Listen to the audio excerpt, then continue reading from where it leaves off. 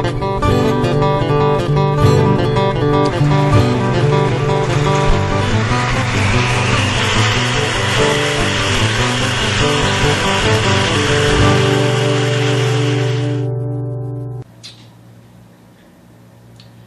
a craftsman, especially a fine craftsman, there are many times when you'll find yourself having to do work to just a few thousandths of an inch. And you can get that kind of accuracy on the Shopsmith Mark V. It's no problem.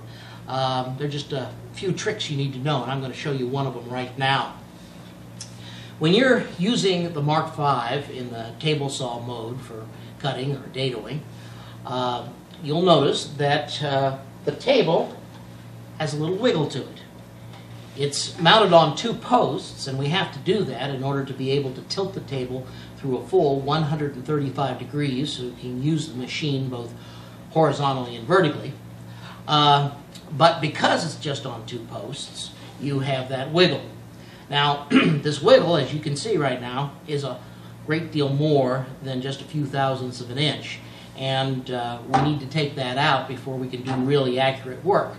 All you need to do is take your auxiliary table and put it in your base or your headstock.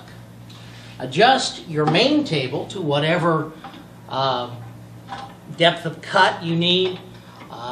Also adjust the miter gauge and the fence while you're at it. As soon as you've got the table positioned where you know you're going to use it, take an extension tube, put it through the auxiliary table and into the main table.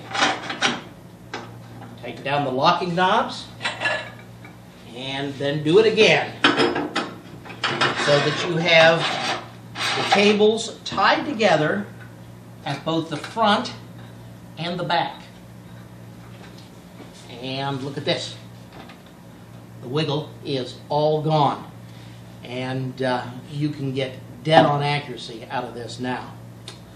I'm Nick Engler, director of the Shopsmith National Woodworking Academy, and keep your corner square.